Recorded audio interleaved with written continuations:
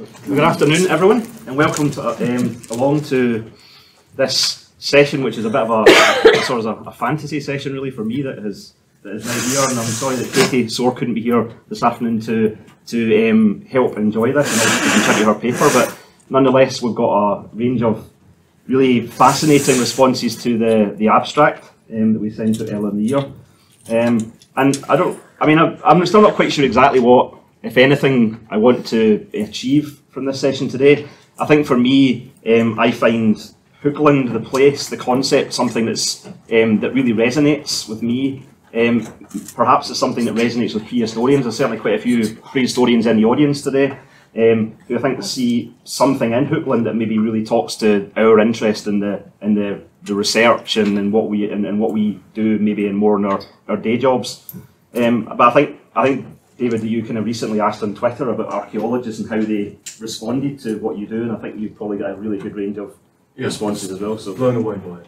Yeah. So it's whether when you started off, or when you thought, yeah, this is something archaeologists might be interested in. There may be an Archaeologia Hookland.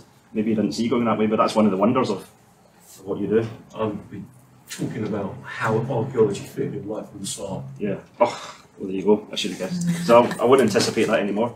Yeah. So I mean, the other thing, and so not everyone here today is specifically talking about Hookland, but there are various. I think is there any more seats? I think there's maybe one more spare seat down there, if you can squeeze in there.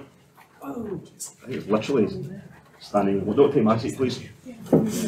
Standing only. So this is fantastic. So yeah, I think for me, there are contributions that are not necessarily just about Hookland, but they're about. And I hesitate, I don't use this in a negative way, they're about imaginary places.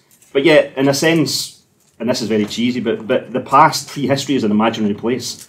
The accounts that we write about, in my case, the Neolithic period, are essentially fictions about a past that we can never really know, a past that doesn't exist anymore. And so in a sense we try and enchant the kind of the broken pottery and the postals and those other bits and pieces into life. And I think actually that Hookland can teach us something as archaeologists about how we write about the past, how we think about the past, and about our investigations. And so it's only right that perhaps also some archaeologists starting to think about excavating Hookland, carrying out fieldwork in Hookland, and investigating its darkest corners as well as some of its more enlightened bright spots.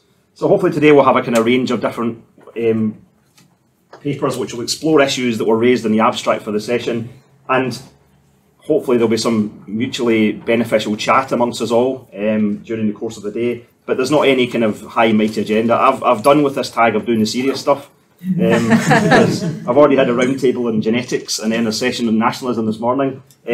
But of course Hookland also plays an important part in the important conversations we're having about the future of our country just now as well and beyond. So there's something also there to sort of speak against those kind of raw nationalisms that as archaeologists we're so good at addressing.